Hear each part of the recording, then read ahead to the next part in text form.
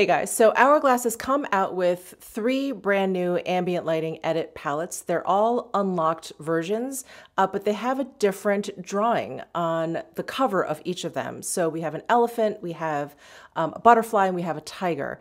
And these drawings are by an illustrator, or painter, I should say, Katie Scott. There's more information on the Hourglass site if you want to look into it. They're also donating, I believe, 5% of the proceeds, let me not get this wrong, 5% of profits from the Unlocked support the non-human rights project in their efforts to secure fundamental rights for animals. So that's really awesome.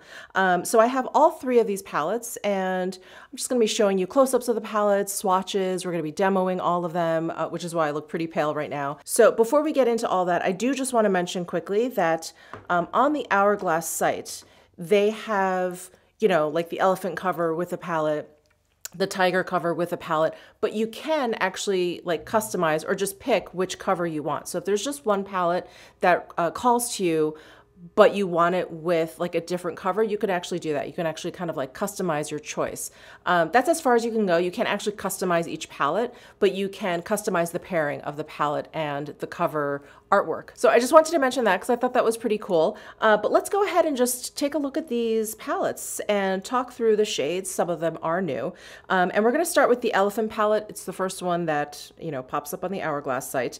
So here is a close-up of the box. The box artwork is the same as what you'll see on the cover of the palette, which is really awesome. I just love this elephant. So cute. All right, so here is a close-up of the palette, and I'm just going to be reading off of the back here which powder is what. So I'm going to be going from left to right, top to bottom. The first one is a finishing powder in dim light. The second one is a finishing powder in soft light. The third is a metallic strobe powder in beaming strobe light. That is a new shade. The fourth one is a bronzer in lustrous bronze light. That is a new shade. The fifth one is a blush in iridescent coral. That's brand new. The last pan is a blush in radiant rose, which is also a brand new shade. And here are swatches of all 6. So again, from left to right, we have dim light, soft light. Those are not new. And then the new shades is this beaming strobe light, this lustrous bronze light, iridescent coral, and radiant rose. Okay, next we have the tiger palette. Here is the box for that. And then again, we've got the cover of the palette mimicking the box, which is really great, or the other way around.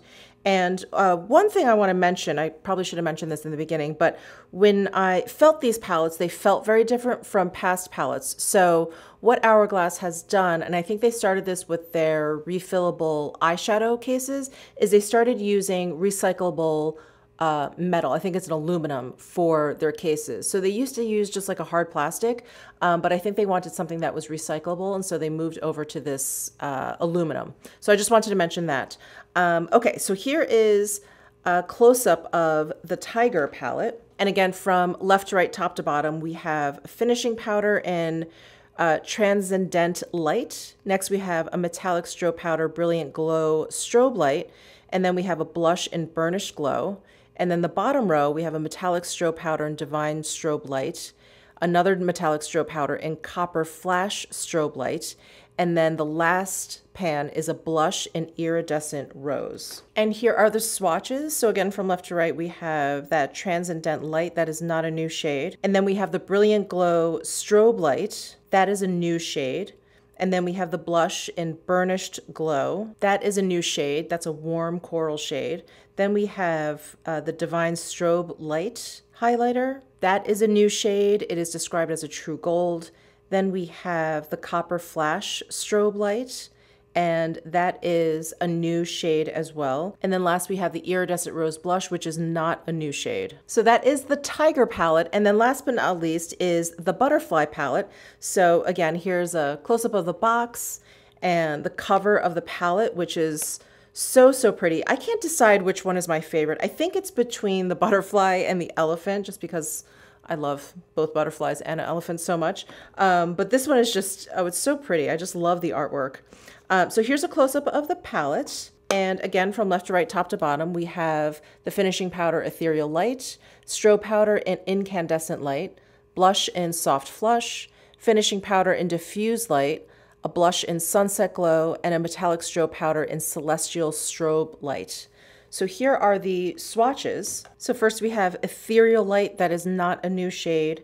Then we have Incandescent Light, which is not a new shade. And then we have the Soft Flush Blush, and that is a new shade. It's described as a deep mauve. And then we have the Diffused Light Powder, that is not a new shade. And then we have the Sunset Glow Blush, that is brand new. It's described as a terracotta. And then we have the Celestial Strobe Light Metallic Strobe Powder, and that is a new shade described as Golden Champagne. So I have finally, I had finally gotten rid of my original ambient lighting edit palette, the unlocked version. It was limited edition. That was by far my favorite palette from Hourglass, and I finally got rid of it because I'm like, it's limited edition, it's been discontinued, they don't have it anymore, and I was like, you know, just cleaning out.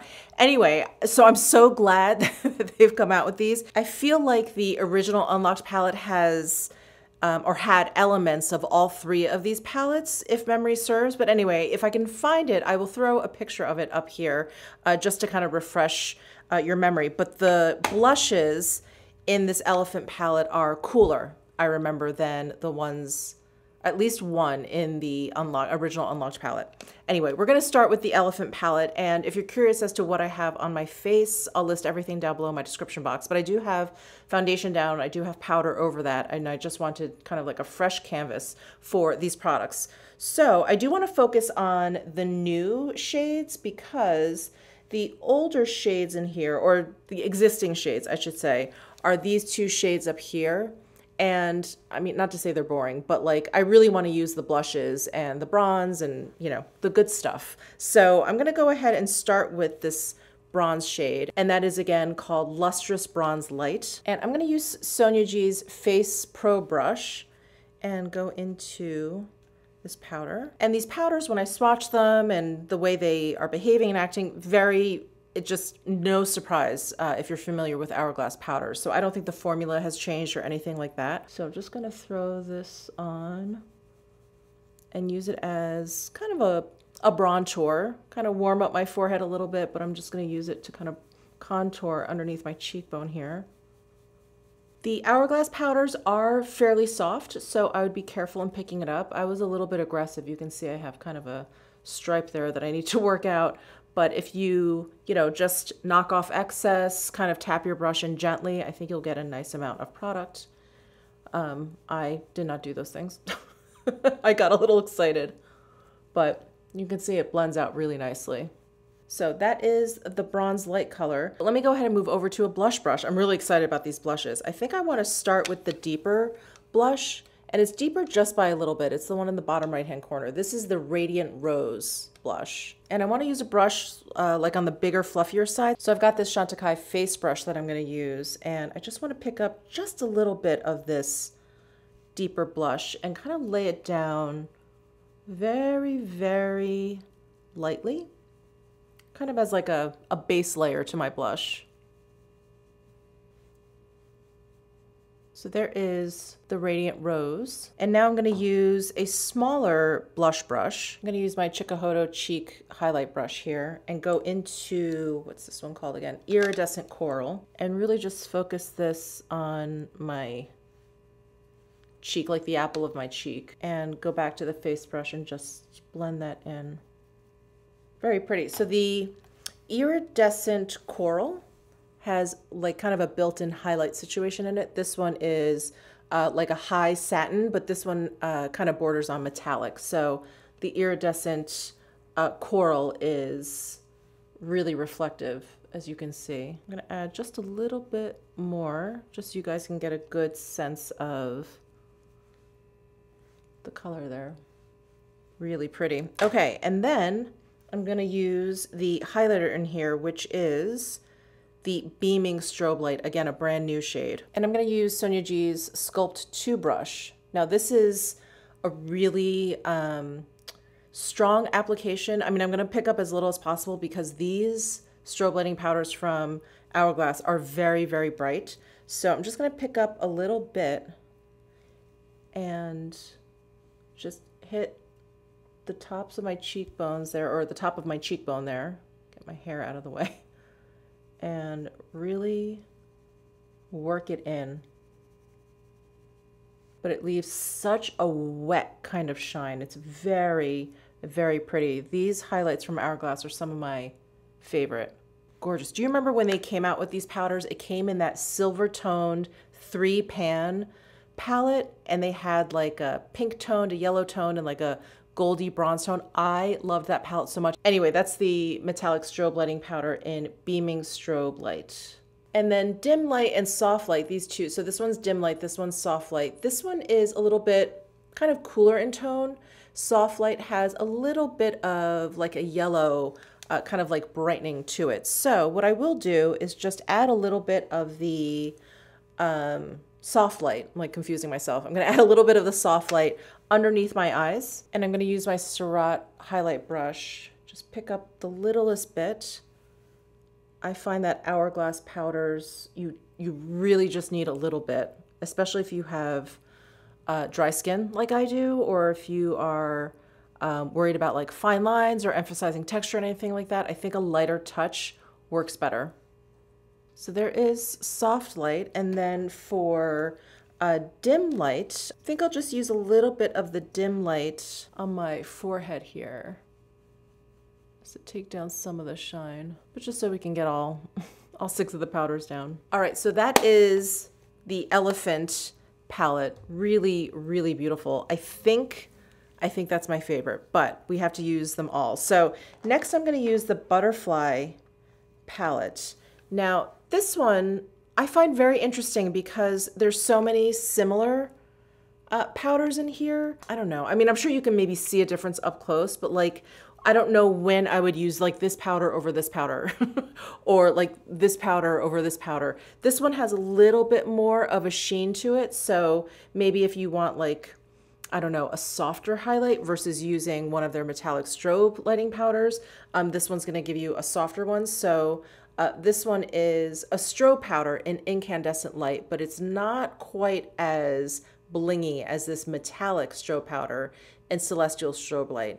But I think what really kind of throws me a bit is they put 2 blushes in here and no bronzer. So I know not everyone uses a bronzer, but I just feel like we have 6 pans here. We have a lot of opportunity to get everything in here, and they decided to put like 2 very similar powders in here. So that's my only criticism, I guess, of this particular palette. But I think if you're someone with like a fair light skin tone and you like a bright blush, you're not really into bronzer, this could be the palette for you. I guess I'm also curious like why they picked pretty bold blushes to go with something which is obviously meant for like a lighter skin tone. So I'm gonna start with these blushes. They do have a very, very similar tone. This one is just a little bit deeper. This one's just a little bit brighter. It has that marbling in there. So I'm going to go with the deeper one. I'm basically going to do the same thing. I'm going to just like lay it down as like a base layer. And if you are interested in these blushes and you don't really like a bold blush, I would definitely use a fluffy brush. I would say that's key to laying it down in a very light, airy kind of way. All right, so that is this blush, which is Sunset Glow, a new shade. I have that just lightly dusted all over my cheek. And then I'm taking the same cheek and highlight brush from Chikuhodo. I am wiping these off in between use. And I am going into this soft flush blush, which is also a new shade. So the 2 blushes are new, and then the highlighter is new as well. So there are the 2 blushes layered. I'm gonna layer up this blush a little bit just so I'm kind of doing the same thing as I did on this side, so you can see that these blushes are a little deeper and a bit brighter than the Elephant palette. So yeah, so this is the Butterfly, this is the Elephant. And then I'm going to go into this highlight shade, which is brand new. This is Celestial Strobe Light. I'm going to use my Wayne Goss fan brush and add to my cheekbone here.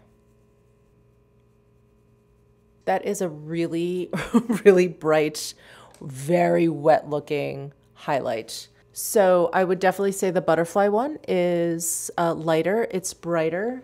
This one has a little bit more of like a yellow kind of base to it, like a golden kind of base to it. This one is a little bit more champagne, if you will. And then I'm just gonna do the same thing with the other powders. I'm gonna use this diffuse light powder underneath my eyes and just using the Surratt highlight brush to do that. And then I think I'm gonna use this, this strobe powder in Incandescent Light. I'm gonna use that to kind of set my forehead and just see how much of a sheen this gives. I think that's pretty. I think that's a nice kind of like satin finish kind of powder if you don't want to like mattify your skin too much. I think that's really pretty. So that was the strobe powder in Incandescent Light. All right, so before I take these two off and move on to the Tiger palette, we'll just kind of show you once again, this is the elephant side. This is the butterfly side. All right, I'm gonna go ahead and remove all of this, reapply my foundation and powder, and we'll be right back to play with the Tiger palette.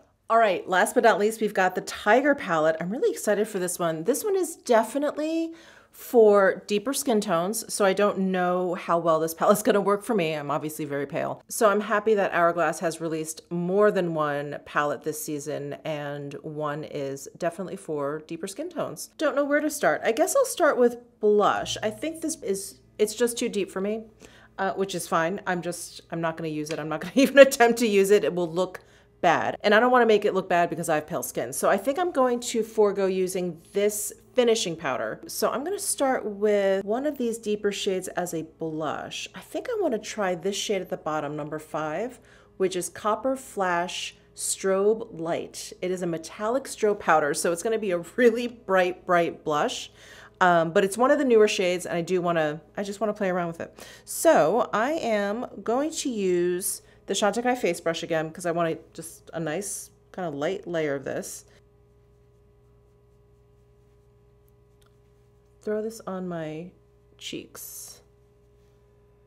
That's a really pretty blush and would make a gorgeous highlight, obviously for someone with deeper skin tone. That's really pretty. And again, that's Copper Flash Strobe Light, which is a new shade. And I'm doing both sides since we only have this palette left. So I really want to use the new shade. So this one is Brilliant Glow Strobe Light. That is a new shade. I'm going to use that and add it to the apples of my cheeks. I don't know if you're going to be able to see it. I just kind of wanted to brighten things up. So this, I don't know if you guys remember the swatches. This is like a light to medium skin tone kind of highlighter. And yeah, I was just kind of hoping to kind of like brighten up the apples of my cheeks, but I don't think you can see it. Let me actually add it over here. And then this shade is new, this copper shade, which is so, so pretty. You know what I'm gonna do? I'm actually gonna take off one of these cheeks and then use the copper shade as blush. All right, so I just redid my cheeks so that we can play with this blush, which is called Burnish Glow, which is a brand new shade. And again, too deep for my skin tone. I'm gonna use it pretty carefully, but I will put enough down so that you can see the actual shade. So again, I'm just using that fluffy face brush from Chantecaille. I'm gonna lay down slowly, light layer by light layer. Wow. Okay, so that is the copper blush. Ooh, that is really pretty. Burnished Glow, that is the name. And then on this side is mainly this shade, again, a new one, Copper Flash Strobe Light. It's meant to be more of like a highlight. Oh, that's really pretty. All right, and the only shade, so I tried using this. I don't know. I don't know if you guys can see it. But the only other new shade in here is this shade, which is the Divine Strobe Light. So this is a highlight. I'm gonna attempt it. I think it is gonna be too deep for my skin tone. I am kind of tan for me, but still pale. Still pale in general. So I'm gonna use this detail brush from Sonia G.